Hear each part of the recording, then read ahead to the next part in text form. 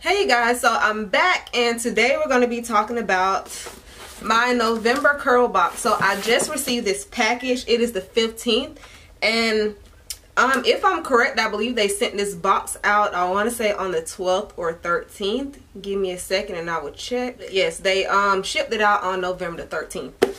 So yeah, I haven't even opened it, as you can see, and I have my scissors and we're going to open this box. So if you would like to see what's in the November curl box, then please keep watching.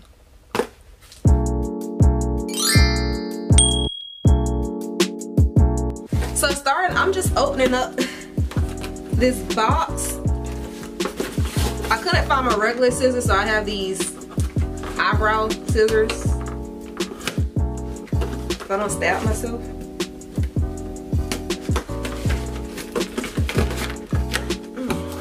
This is sturdier than usual.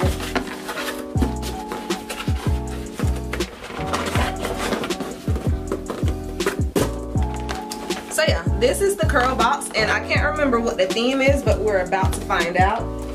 Usually they'll put extra products in the box if there are any, or if the products within the box are too bulky. Some of them don't make it inside the box, but they actually take this one. So I'm curious as to what's in here. So starting off, I'm going to put up a picture of the card that is in this November curl box. This is the card.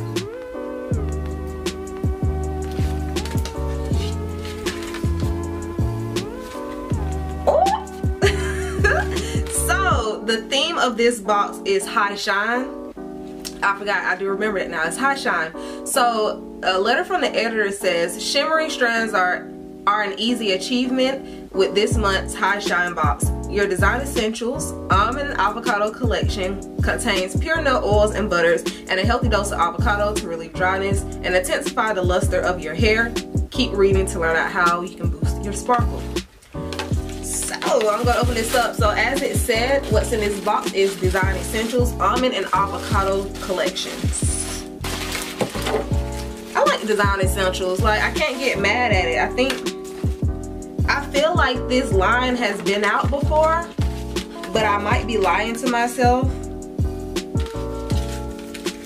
Actually, give me a second and I'm actually gonna Google and see if this is a new line or if it's already been out, because I'm curious now. Because if this is like one of those oldie goodie boxes, I just wanted to. So I actually just checked and I found out online that these products were released sometime in 2017. So they are not new to the scene, but to me they are new products for me because I wasn't on the lookout for them, and I actually didn't know these existed.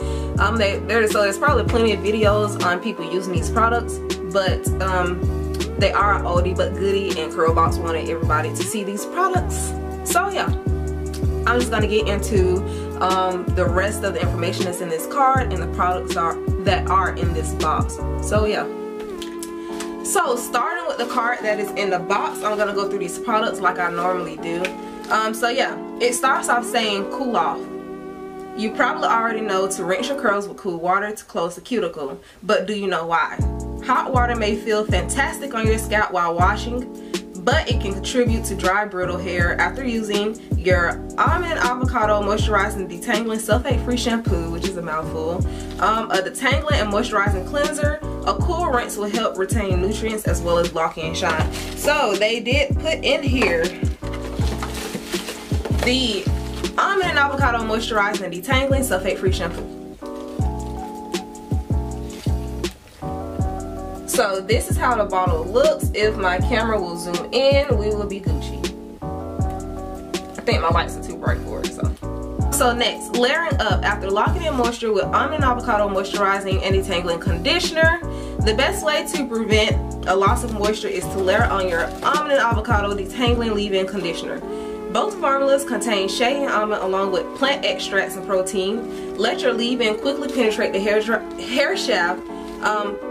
Cut detangling time in half and prevent dullness. So it talked about the almond and avocado moisturizing and detangling conditioner, which is in the same bottle as the shampoo, and they talked about the detangling leave-in conditioner. I'm not saying almond I'm not saying all that no more. Which looks exactly the same, but this is a leave-in, and I'm glad they put the shampoo, conditioner, and leave-in in here, because I'm trying to get on the trend of actually using leave-ins the way they're supposed to be used, you know, condition and leave-in. Now if they had a deep conditioner in here, I would be set. But anyway, so next it says nothing adds intense shine to natural hair like honey. Your honey curl forming cluster is a gel-like styler that fights shrinkage and dries with a layer of gloss that coats curls. And you can also lay your edges down with honey and shea edge tamer, an edge control that uses castor oil to leave your hair with a light sheen. Oh. So this is the honey curl forming custard. So this does have honey and chamomile. And on the bottle it says that it saves up to 30 minutes of styling time. And I want to see what the ingredients are while I'm on camera, because if it has glycerin as like one of the second ingredients. Glycerin is the second ingredient. I spoke too soon, but like I said, I do like Design Essential products, so I don't care for glycerin like I always say, but you know, lately I've been getting into using more products with it. It smells very clean. It barely even has a scent. It smells more like aloe. If you've ever smelled aloe anything, it smells like that, but it has a clean smell to it. And it's not a sticky consistency. Definitely is not. And the shampoo conditioner smells like just ordinary shampoo conditioner. It smells slightly floral, fruity-ish, but it's not strong at all. And it's definitely a clean type of floral, fruity scent,